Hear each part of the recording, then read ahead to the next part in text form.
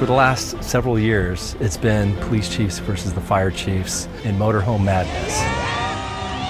This is all done for a fundraising event for the Children's Hospital of Orange County. So anything that we can do to help and raise awareness, getting funds to them, gosh, that's the most important thing in the world. So it feels good. It's not only fun, but it's for just this incredible cause. I'm representing the Laguna Beach Fire Department, and the first thing I thought was, how do I get some local artists to represent Laguna Beach?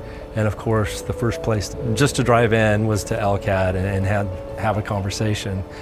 Every student here represents a different facet of the LCAD populace, from game art to graphic design, fine art to illustration, that just allows for cross-collaboration that doesn't often happen within the classroom.